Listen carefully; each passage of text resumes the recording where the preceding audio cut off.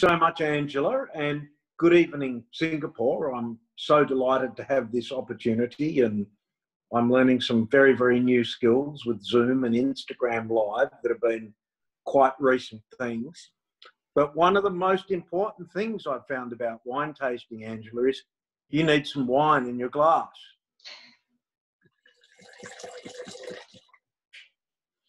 So welcome, Bruce Dukes here from Domaine Naturaliste. And so I'm in Margaret River, so I'm in the very, very southwest corner of Western Australia in a tiny wine growing region called Margaret River. And Margaret River is just a beautiful wine growing region. And you can see, actually on your screen now, there's a map of my little region. And if you look at the top of the map in the very north, it's called Cape Naturaliste. And where I am sitting at the moment is in my house that's about 15 minutes away from my vineyard, Domaine Naturaliste, that you can see on the map. And so the very, very southwest corner, so we're about 3 hours drive southwest of Perth. And it's quite a small area. And so from the north at Cape Naturaliste to the south at Cape Leeuwin, it's about 100 kilometres from north to south and about 30 kilometres from east to west. And so quite a small area. And one of the main sort of characters of this area is, to the north, we have the beautiful pristine Indian Ocean. To the west, we have the pristine Indian Ocean. And to the south, we have the Great Southern Ocean. And so it's kind of nice that we're actually cradled on three sides by the ocean. And that has this most beautiful insulating effect that gives us a very long, gentle growing season. And so, although we're only about 3 hours south of Perth, we've got a much softer climate. And so Perth is called a Mediterranean climate.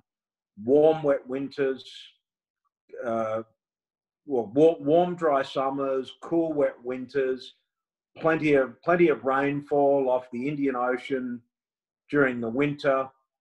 And Margaret River is just a little bit softer. So it's actually called a maritime climate, and it's that beautiful, long, gentle growing season that's one of the longest sort of growing seasons around, that allows a number of different grape varieties to grow there and express themselves really well. And so we've got that beautiful climate, the beautiful, plentiful winter rainfall from the southwest, and so our water comes off Antarctica from the Great Southern Ocean to the southwest. So it's really sort of beautiful, high quality rainwater that we get. And most of that rainfall, and we get about a metre of rain a year, but most of that rainfall occurs during the winter months. And so in the summer months, sort of from September on to harvest of Cabernet that might be in early April, it's relatively dry. And so what that gives is a lovely, very, very low disease pressure environment. So it's just really nice for grapes to grow in. And if you kind of think of people like grapevines, it's a lovely soft climate. So it's so lovely for people to be in. And so the climate's sort of one part of the overall journey. And another part of that overall journey to me is the soils. Because the vines, whatever you sort of see growing above the soil, they've effectively got the same amount deep below in the soil. And so we have these really sort of ancient soils that are formed from granite. And so literally between Cape Naturaliste and Cape Leeuwin, it's a huge uplifted coastal landform of granite. And it's that granite that's quite simply rotted in place that's formed these beautiful soils for grapevines. And kind of so easy to see. And you look on the map where it sort of shows Domaine Naturaliste vineyard. Well, we're exactly 7 kilometres in. Oh, I can see your pointer. We're exactly sort of 7 kilometres in from the Indian Ocean on these beautiful sort of decomposed granite soils. And one of the things that I think a plant like Cabernet likes is the relatively lean, relatively hard soils that just provide enough water, nutrient over the growing season for the vine to grow, but to achieve a sense of balance and a sense of symmetry. And so that really means that the vines have a lovely balance between their shoots and the amount of fruit that's there. And so that balance in the vine is everything. And what I try and do, and my real interest in wine, is what I describe as actually wine growing. And the importance of wine growing is that it's not just getting the fruit when it's ripe, picking it, turning it to wine. It's about working with the strengths of nature in agriculture so that we can farm a crop that suits its site, that ripens, so that we can then translate it through to wine or whatever it is with minimal intervention. And that to me is a fundamental success in agriculture, because when you can get your crop right and do very little to it, that's where you have success. So, and really that success and the sustainability of those systems are what I really love, because my first life is I'm an agronomist, so I love focusing on soils and plants, climate. My second life is with winemaking, but what I really love doing is joining together the grape growing with the winemaking as a single sort of holistic entity. And that's where I find the great rewards are. So if you're not familiar with Margaret River Cabernet, we can sort of talk about where it might sort of sit in a global context. And I often think about climate as the best way to explain things in the global context. And so if we think on the table on your left, you'll have your fork, the plate in the middle, and on the right a knife. That in grape growing and a lot of agriculture, we talk about the amount of warmth accumulated over a growing season. And so with 3 great Cabernet areas, if we think on the left, the fork as being Bordeaux, in the centre we have the plate that's Margaret River, and then on the knife side is Napa Valley. So in my opinion, 3 absolutely beautiful Cabernet Sauvignon areas. And so what we have is Margaret River just has a little bit more accumulated warmth over the growing season than Bordeaux, but still a fair bit cooler than Napa. We have a fair bit less summer rainfall than Bordeaux and about the same amount as Napa. And so it's almost by looking at those climates, with Bordeaux being slightly cooler than Margaret River a little warmer, and Napa Valley quite a bit warmer, that the climate has the greatest sort of impact on the personality, the expression of the vines. And so the qualities of Margaret River Cabernet are probably captured by those climatic elements. And with this map, and again, just having a look at the map, think about Bordeaux is this beautiful coastal area with the Atlantic Ocean directly to its west. Margaret River has the Indian Ocean to its west, to its north, the Great Southern Ocean, and Napa Valley has the Pacific Ocean just to the very west of it. And so we see these 3 climates that have really strong maritime influences on them. And again, it's this long season that allows the Cabernet plant to slowly form its perfumes, its tannins, all the elements of its personality that I think are the reasons why all those three regions make such delicious Cabernet. The interesting thing is that Margaret River too has lots of different elements that sort of back up and join in with the understanding of the story. And so with that very, very long, gentle growing season in Margaret River, the whole of the southwest area, being Margaret River, is also quite a biodiversity hotspot. So meaning that that soft, gentle climate with the winter rainfall allows for lots of different plant species to proliferate in the area. And then with all those plant species, we get all the animal species, the associated microbiology. And so it's actually kind of just a nice area for things to grow. And that includes me. So with my Cabernet, this is the 2017 Domaine Naturaliste Discovery Cabernet. And of course, as you were noting on, oh, this is my beautiful cellar door, that we're actually overlooking my Cabernet vineyard, where the Cabernet in my glass is from. And so the northern part of Margaret River, being Cape Naturaliste, is where I live, and my vineyards are at the base of Cape Naturaliste. And so Domaine Naturaliste is actually named after the geographic area in which I live, in which my vines live. And the big part on my wine label for Domaine Naturaliste, you'll see the ship's wheel, and that really signifies stability, direction, and of course the reliance that we have in Margaret River as a farming area on that beautiful, soft maritime climate.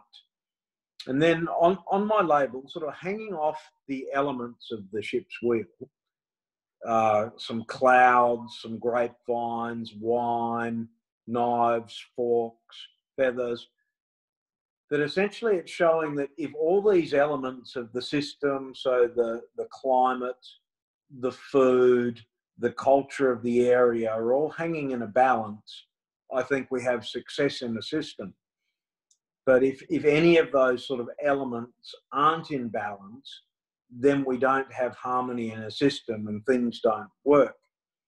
And part of that label imagery too sort of is a part of my history, because after I was an agronomist in my early days with my such strong interest in winemaking, I ended up living in California, working at UC Davis, a wine university there.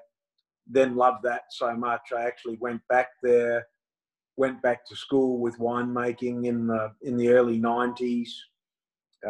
Lived and worked actually for 5 years in the Napa Valley.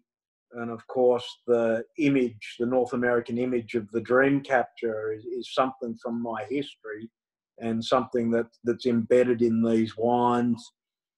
And my sort of early training, I guess, in Cabernet Sauvignon, which sounds a little strange being an Australian, but was actually in the Napa Valley, where I spent 5 years working for Francis Ford Coppola on his beautiful historic estate in Rutherford in Napa Valley. Could we pop to the next slide, please, Angela? So a big part of the enjoyment of wine too, and actually this is my cellar door. And so on one side of the cellar door are some of my Sauvignon Blanc vines. The other side are some Merlot vines, followed by Cabernet. But I just love the cultural aspects associated with wine too, enjoying it with groups of friends. And so this connection between wine, food and culture to me is such an important thing. And so in Margaret River, Cabernet has this special affinity to the climate because it will ripen at the very, very end of the growing season. And what's happening is, as we're approaching the end of the season, the daylight hours are shrinking, the temperatures are contracting, and it's approaching the first rains of winter. And what that does is allow a very gentle finishing to the ripening of Cabernet. And we have these beautiful, cool, sunny autumnal days with early 20°C temperatures, crystal clear blue skies, and they're just gorgeous conditions for finishing off the Cabernet. And if you think about the Cabernet and the cool conditions at the end of the season, that when you put perfume or aftershave on a cool day, like at the end of a season, we'll maintain those perfumes on our bodies for a long time. When we put them on a hot day, they volatilize quickly. And so you can see this is where climate sort of fits in and has a real reason that those cool conditions at the end of the season allow beautiful capture of the perfumes in the fruit.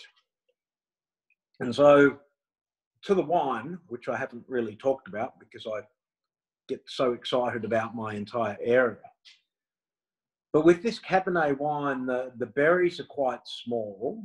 They have quite tough skins. And so when I harvest them, I'll de-stem them completely and just split the individual whole berries so that the juice of the Cabernet Sauvignon can come out. And so we'll typically have a fermentation that's a week to 2 weeks long in tank. And then the Discovery Cabernets, what I call a very pure translation of the wine to the fruit, because it's all matured for a full 12 months in seasoned French oak casks. And so seasoned means the casks have had a little bit of time, 2 or 3 years of use, and so most of the woody, toasty elements have gone from the casks. And so the casks act as these beautiful, soft, breathing containers that allow the wine's tannins to soften and grow, but really preserve and protect the personality of the wine. And so the Discovery Cabernet is really based on the tannins and perfumes of the Cabernet versus some other styles that I make that are based on the tannins, the perfumes of the fruit, plus oak tannins and oak perfumes. And so in this case, to me, it just gives a very fruit pure and quite soft wine. And one of the things I love about Cabernet is the inclusion of just small amounts of Merlot and Malbec. And so I think of the Cabernet as this beautiful main act or this beautiful piece of steak on a plate, and the little bits of Merlot is like just a grind of salt, and then a little sprinkle of pepper is the Malbec, and they're just small little sculpting elements that go into it, but really enhance the main dish, but don't take away from it. And so this wine is about 90% Cabernet Sauvignon, with the remainder of this sort of sculpting splash of Malbec, around 5%, and around another 5% of just this very silky, plummy Merlot. And those small amounts of the spice rack, I call it, just extend the palate complexity, the softness. And it's just delicious with so many foods. And apart from things like steak or lamb cooked on open grills, one of the favourite things I love, and here it comes, is I think this wine's just a lovely match for duck. And this wine, with the tannin, the fruit freshness, the natural acidity, I just think it makes such a wonderful match with so many duck dishes that have the flavour, the fattiness of the skin. And so that's one of my favourite sorts of matchings. All right. Well, thank you. So we had a first sort of a glance and comprehension of the Margaret River. So thank you very much. So firstly, we're going to maybe move on to the wine tasting of the wine. So we're going to describe the different colors and aromas that you can get in the glass. Everybody got their glasses ready? All right. So I will at least share what I think, shall I? Well, I always I pour the wine and have a look at it, and I see these beautiful sort of red, purple characters at the side, and just this lovely, inviting sort of richness and vibrancy that to me just says, hello, I'm Cabernet, I know who I am. Then I find a real locator to me with Margaret River Cabernet. You know the tiny little black fruits called mulberries?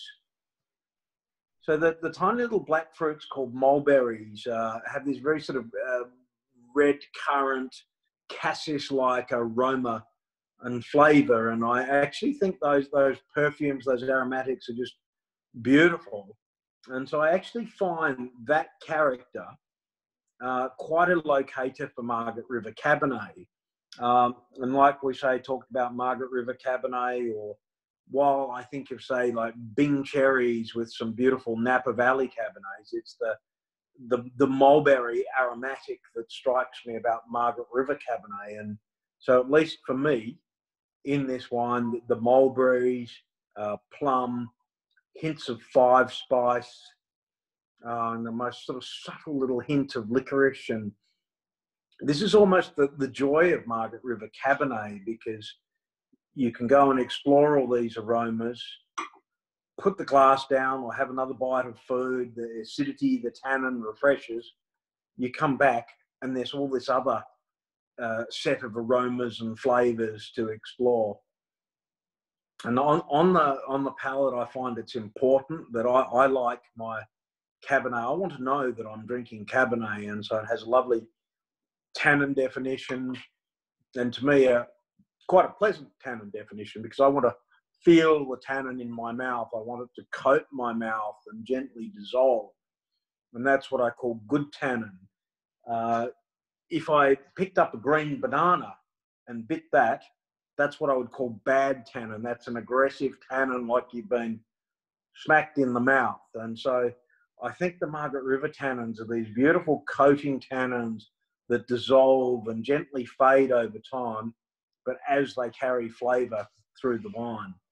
And so that's kind of how I enjoy my wine. And probably one of the most important things is to sort of enjoy it with a group of people, because it is this sort of fun thing. And I almost think of it as this cultural journey, because there's nothing I sort of enjoy more on a weekend than hunting around for some really nice sort of produce,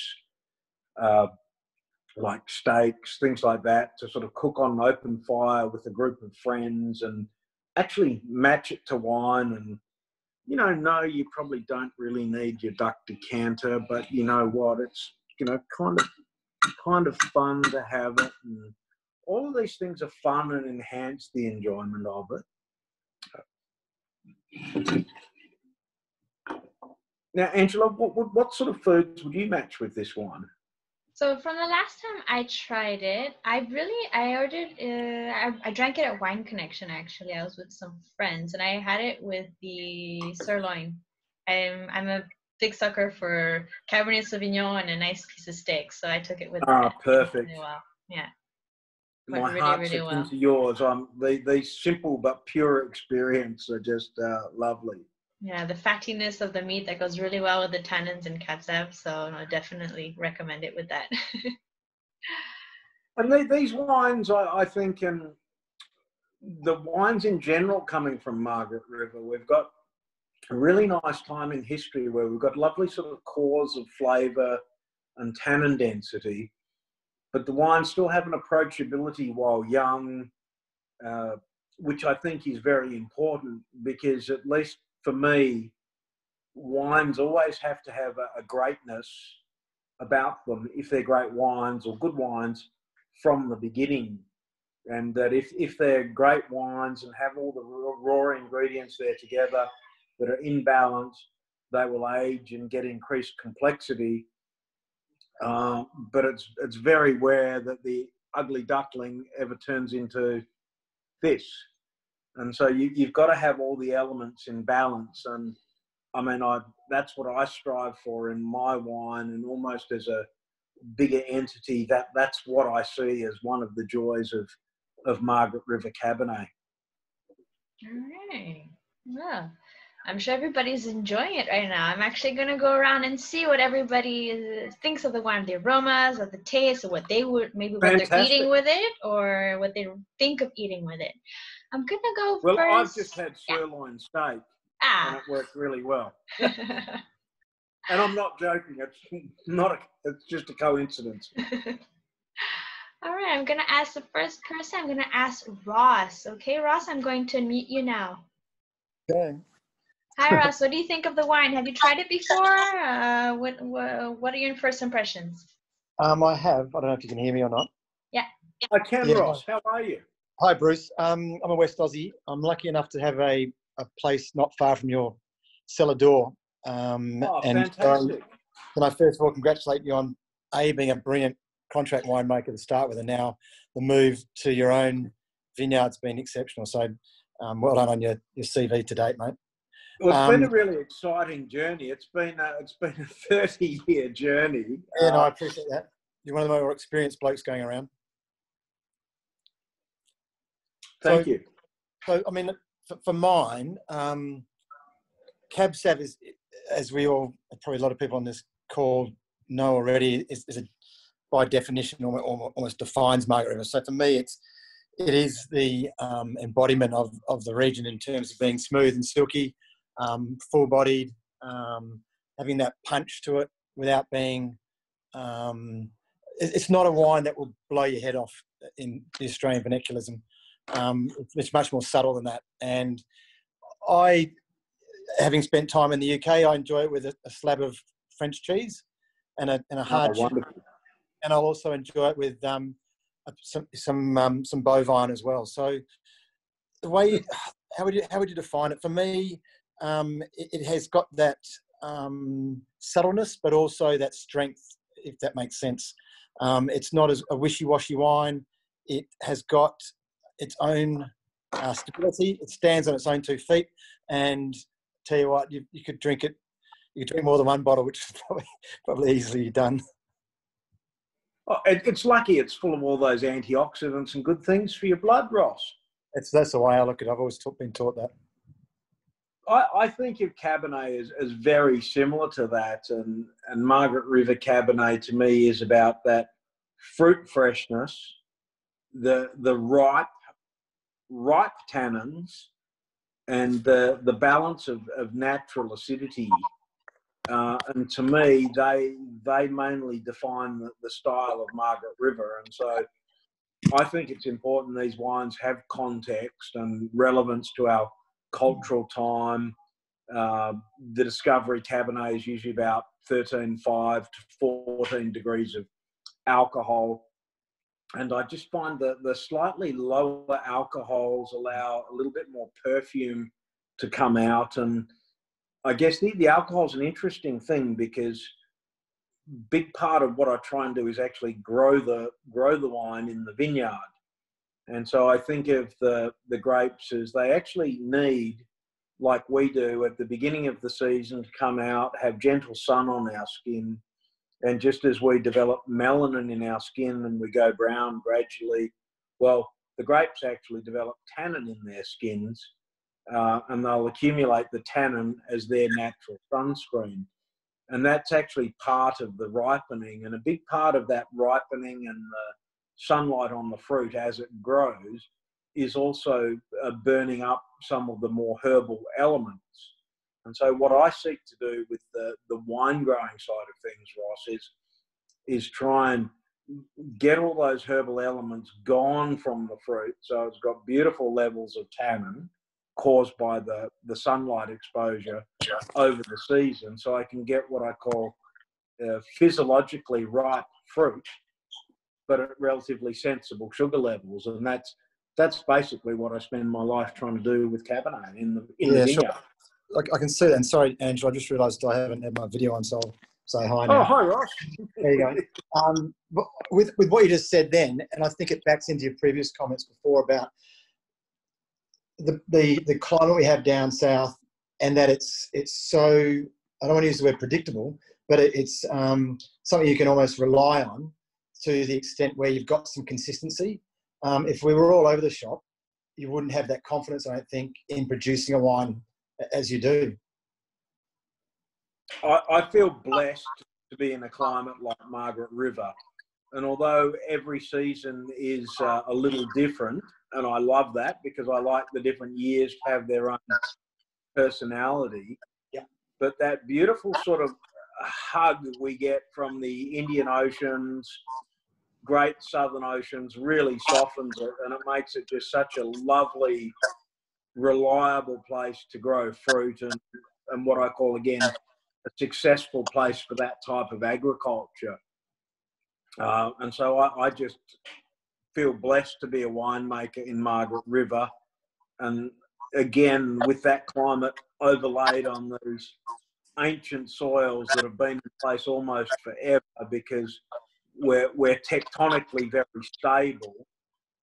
We've just got so many natural elements joining together to give this wonderful opportunity for the grapevines to grow in. Yeah, I don't want to hog the time, Andrew. I know everyone else wants to probably have to go, and I do have to go as well. But my point to that, Bruce, is that you can grab a bottle of Cab Sav from Margaret River and you have confidence in what you're getting. To me, that's really important as a consumer, to know what it says on the label is what you're going to drink. And there's so many other places that don't give you that level of confidence and comfort when you reach for a bottle of wine. Oh, I find that I just love Margaret River Cabernet, and you also sort of think of the purity of the area with effectively all the weather coming from the southwest, meaning it's off the Great Southern Ocean, and the only thing below the Great Southern Ocean is Antarctica. So it's just such a level of purity and trust and food safety. So, you know, with that too, it's like the water in Margaret River, our rainwater, it's just so lovely to drink. It makes such lovely coffee. It's, you know, the water's lovely too. Well, congratulations again. I'll pop in for a cup of tea when you're in the area again, Ross. I'll drop you a line. Cheers. I'll send you an email. Thank you. Thanks, Angela. Thanks, Ross. So we have a fan of Domaine Naturaliste, Margaret River over here. I'm glad you're enjoying the wine. Perfect. Well, so thank you very much, Ross, for those comments. I'm going to go over and see if anybody has any comments or questions, either through the chat or feedback that they'd like to share. I'm going to check maybe with, let's see, with Mike. So Mike has a few questions that he sent forward to me that I can help answer in the session. But if you have any immediate questions you'd like to ask or feedback, go ahead. I can't actually remember all of the questions I asked, but a lot of those have been already answered by Bruce. So it was climate, it was soil, so the things that were affecting the wine.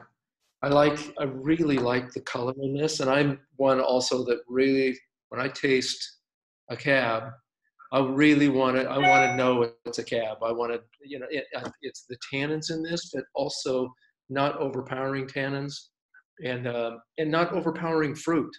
I don't want too much fruit forward either. I want it all blended.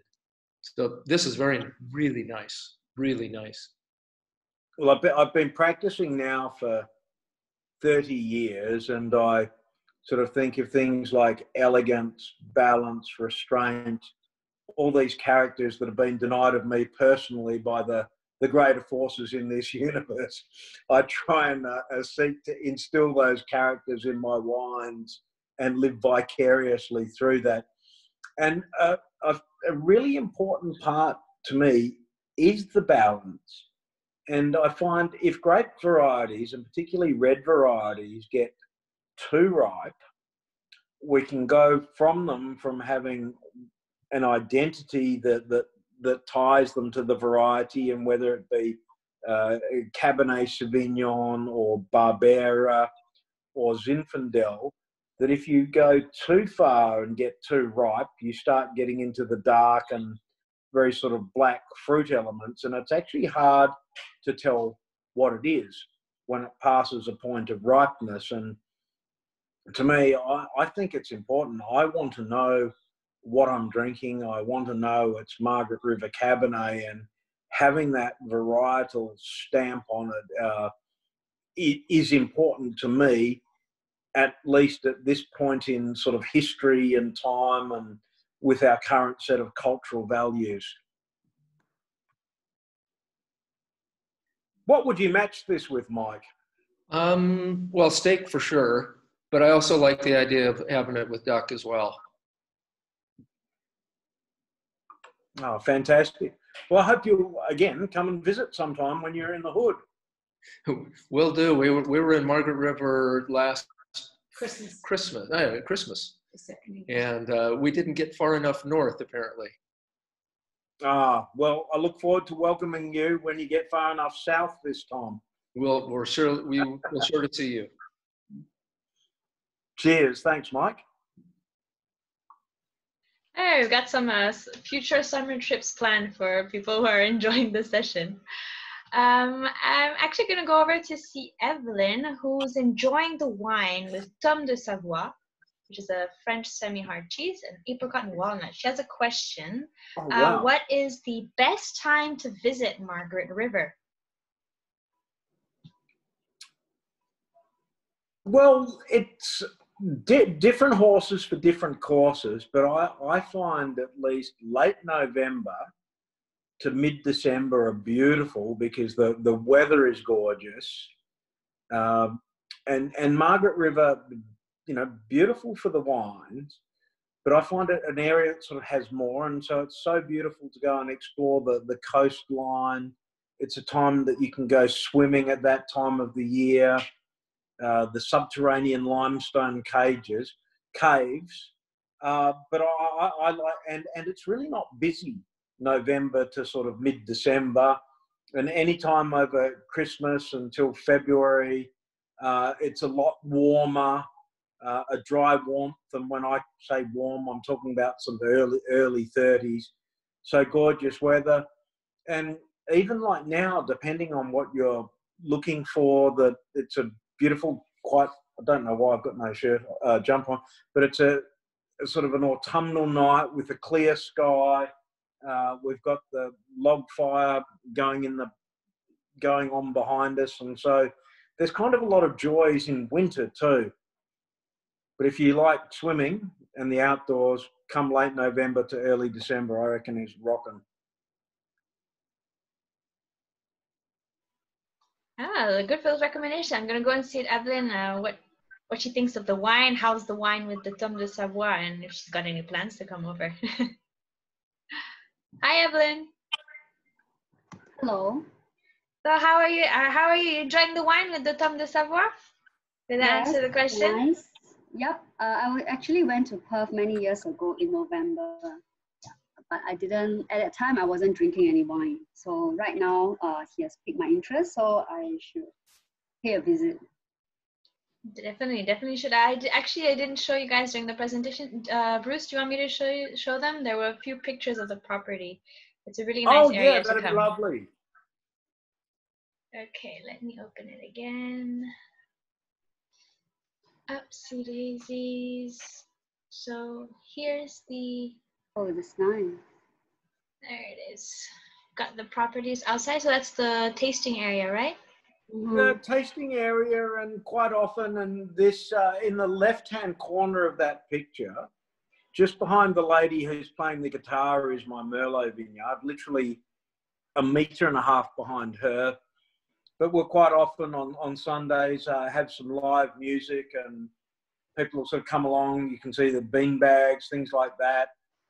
Just have a seat, and we don't sort of have a restaurant, but we focus on cheese boards, charcuterie, and we just want to be the people who focus on great wine, the cultural aspects of wine, and just keep it really sort of friendly and open. And really that sort of hospitality side of us and literally being surrounded by the vines is important. And this is actually in our sort of cellar door. We just want people to come along, sit down, relax, enjoy a flight of wine, some charcuterie, and, just be amongst the vines, the culture of the area. And it's very much sort of a statement that, again, there's this whole excitement about not only the wine, but the vines, the area, the culture of the area, the foods of the area. Yeah, whole experience around the wine, definitely. Well, that's what's awesome with wine. Well, Evelyn seems very interested. Hopefully she'll be able to swing by. All right, let me see if anybody has some questions or feedback they'd like to give to Bruce, or else I have a few questions that I have lined up. Let me see. So you guys can either ask a question by using the raise hand option, or if you want, you can send it through the ducks coming through. You can send it through the comments. All right. Okay, while people are thinking of the first question they'd like to ask, I want to redirect a question that was sent to me. So how was 2017, the vintage 2017, distinctive for your wine production compared to other years? Was it pretty, because you mentioned that the climate's pretty stable, but were there any particularities of that vintage? The climate is quite stable year to year, but every vintage does have its nuances and personality input. And so to me, the feature of 2017 that we had quite a moderate growing season for the duration of the season. And from probably about mid-March, I usually go to work at sort of 4 or 5 o'clock in the morning. And from about mid-March or up to mid-March, we're wearing sort of board shorts and short sleeve shirts. But from about mid-March, it really starts cooling off. And so from mid-March towards the end of March, it really cools off. And it's those beautiful cool conditions at the end of the season. And then we had what I describe as a perfect Indian summer. And so the Indian summer means it'll essentially go from the warmth of February and March to those beautiful, cool, sunny days, but early 20s with the very gentle ripening. And so, for example, if you've got a glass of the 2017 Discovery Cabernet, this was picked on the 11th of April. And so it just had that beautiful, gentle finish to the season. And that's translated through to the season's translated through to the personality of the wine by having the most generous, soft, silky tannins, but to me, quite high levels of perfumes and aromatics. Whereas, for example, I see, say, a vintage like the previous one, equally charming in my opinion, but it had slightly more tannin structure, slightly less perfumes, and so it just had little differences, subtle differences to its personality.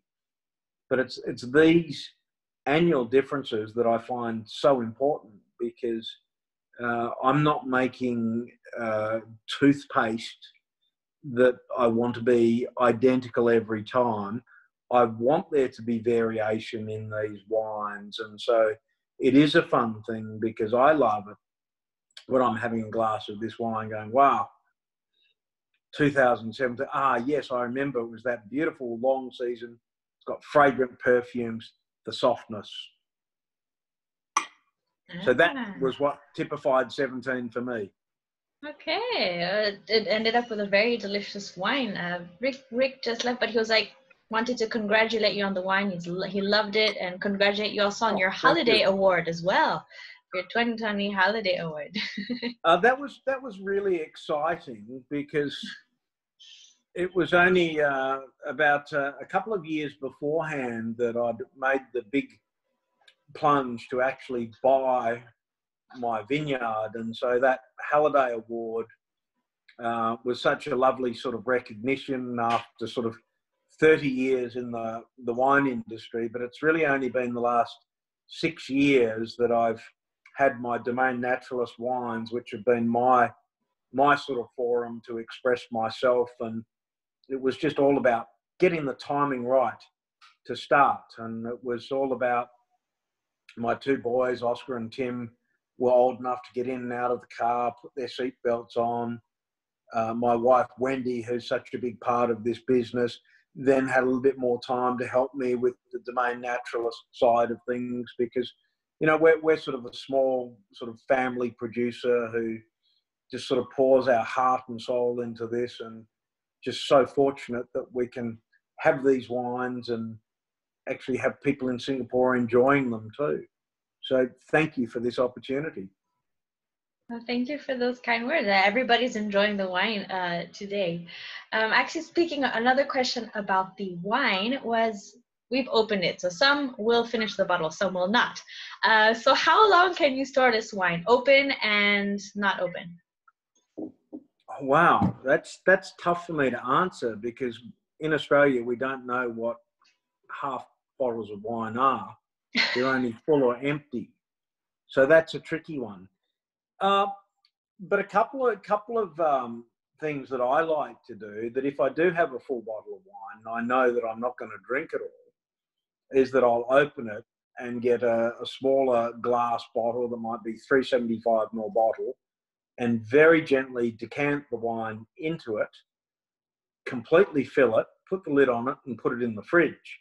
And so that will give another 2 or 3 days that you can take that wine out, and it'll be very close to perfect. So that's probably the best way. And another way is you can buy the little containers of argon gas that you can spray on the top, but we don't have one of them. So quite often, actually, we have a soda stream at home. And so I'll actually open it, not stick the aerating thing into my wine, but actually squirt carbon dioxide from the soda stream on top of my wine, put the lid on it, put it in the fridge. And so we've got the inert carbon dioxide, or if you've got the argon, you can put the argon on the top, put it in the fridge, because like anything, you put it in the fridge, the rates of all the reactions slow down, and it'll keep for a day or two. Don't keep it any longer though. Okay, so not more than 2 or 3 days. Well, generally the bottle is finished by then. How long can you store the 2017? So this has got a screw cap. How long would you recommend drinking it? Do you want to drink it now or drink it in a few years? Oh, I look at it that with the screw caps, they do give you this beautiful, what I call cruising altitude to enjoy the wines. And I think at least a wine like this will be just absolutely delicious over the next 10 years. So effectively till 2027. But for me, I typically like them sort of 3 to sort of 8 years into their journey. But everyone's looking for something different, because while some people might be looking for the bouquet and development with time, I'm kind of sniffing and think, what was that season like? And I kind of like the freshness of the fruits and the tannin grip and the vibrancy of use. So it's very personal, but over the next decade. Okay. And if you're storing wine, treat it like milk. So keep it out of sunlight, because the wine, even if it's in a dark bottle, the sunlight is not kind to the wine. And just keep it at a stable temperature. So put it in a cupboard, somewhere cool, out of sunlight, and it will look after you. If you show the wine respect, it will respect you. Should put that on a mug. Good phrase. Good phrase. Good phrase. Okay. Well, thank you for that, for the answer, for those who are curious regarding its conservation. Does anybody else have a question they'd like to ask Bruce regarding the wine, regarding Margaret River, regarding the vineyard in itself? So you can either use the raise hand option on Zoom or send your question through the group chat. Let me see. Or just general feedback on the wine if you guys are... I've got a question. Okay, go ahead. What classic or cuisine that do you particularly associate with Singapore that you think would be a match for this wine? Good question. Maybe I'll go see if someone has an idea in the in the public. I'm gonna go check with Mr. Kenny. If Mr. Kenny, I'm gonna mute you now. Maybe you have some ideas of local food we could pair with it. Hi, Kenny. Actually, I'm not very sure as well. Do you have any idea? Maybe a dish? I don't. Somebody else, yeah. Okay, you're not sure. All right. Let me see if anybody else has maybe an idea suggestion. It can be a crazy suggestion. All ideas are good. Let me check with Brendan. Maybe Brendan, I'm going to unmute you now. Hey, someone said chili crab, which I think is quite a good idea actually. And in fact, personal opinion wise, I think wine actually tastes pretty good with Asian cuisine because it's full bodied. And yeah, pretty much Chinese food, spicy stuff seems to go pretty well, but that's just personal preference. I don't know about the rest. Yep. So that's my take. I think someone agrees with you. KK in the comments said chili crab, so something with a bit of spice to it. I think that the Cabernets do have that depth of power, definition of expression that does allow them to join, and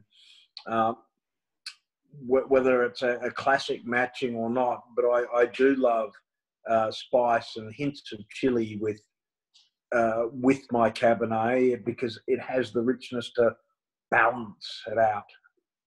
Mm-hmm. I'm going to see, Ross has an idea as well. He's raised his hand. I'm going to unmute him now. Sorry, I was going to say steak imported from Australia. Oh, good call. Well, that's what I had for dinner, but it wasn't imported. It was from the local shop. You can only bring it back so much, Bruce. Yeah. All right. So those are some good ideas definitely to pair with. It's a perfect pairing for red meat, obviously. But chili crab, okay, I'll try that next time. I'll try it on chili crab or something with a bit more spice to it, definitely. All right. Does anybody else have a last question? Any last questions they would like to ask Bruce? Once again, regarding the vineyard, the wine, or just general, if you guys want to give us some comments on the session, please don't hesitate to let me know. Let's see. Okay. Nope. I think, Ross, do you want to... You raised your hand again?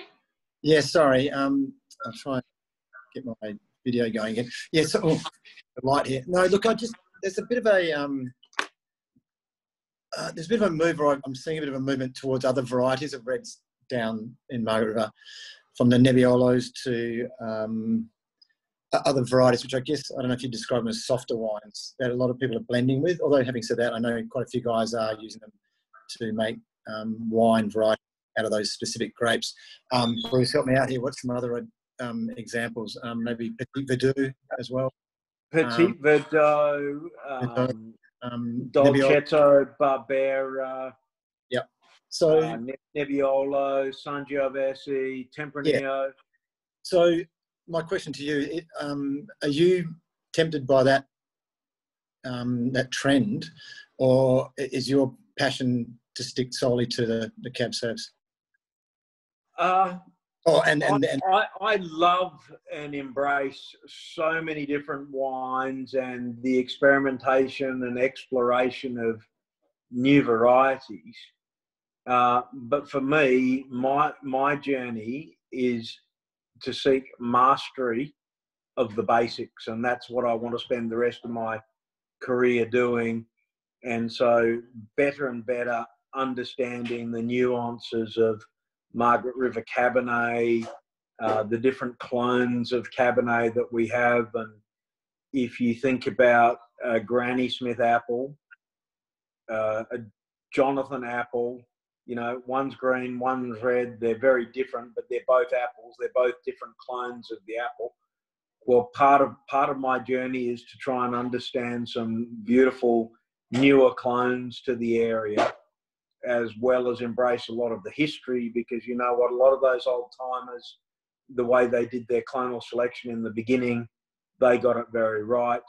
But for me, no, Ross, I want to seek mastery of Margaret River Cabernet and Margaret River Chardonnay, and I want to just finesse that journey. But I'm equally delighted to go and drink beautiful exotic varieties that my friends make. But I'm 53. I've probably got at least another 20 years left in terms of vintages and focus to take me to 73 years, hopefully a bit longer on the tour. So 20 or 30 years. So I've only got 20 to 30 years to really get to where I need to be with the basics. And so that's my journey. Good stuff. Mate, I'm the same age, so hopefully you've got many years ahead of you. Good stuff. Cheers. Thank you, Ross. Thanks, Angela. Thank you, Ross. Thank you for those kind words. Yeah, we hope you can continue producing definitely the Cabernet Sauvignon for us as well. All right. Well, if nobody else has any last questions they would like to ask Bruce, I'm going to bring this session to an end. If, once again, you guys do have questions that pop to mind in the days following the session, don't hesitate to let me know, and I will send them over to Bruce to have them answered. So just before I close the session, I usually do this for those who are not too camera shy. I do a little screenshot with everybody raising their glass. If you guys have a glass of wine with you, if you don't want to be on the screenshot, no problem. But just give a heads up for those who would like to be in it. Okay, Mike's got his glass. Ross, Bruce, everybody. Mine is empty. All right. Okay, everybody got their glass. Cheers. And 1 and 2. Okay, perfect. Thank you. All right. Thank you so much, Angela. Thank you so much, Wine Connections, and all the lovely people in Singapore for being part of this conversation. And I hope at some point in time I can welcome you to Margaret River. Come and visit us. Thank you, Bruce. Yes, if you guys want to visit Margaret River, please do. Don't hesitate to swing by Domaine Naturaliste. And the easiest way to visit us is to pop down to Wine Connections, pick up a bottle, twist the cap, pour it in the glass, and you're in Margaret River. Perfect. Perfect right. sentence Thank to you. end. Good night. All right. Thank you, everybody. Bye. Have a nice evening. Ciao. Ciao. Bye now. Bye. Stay safe.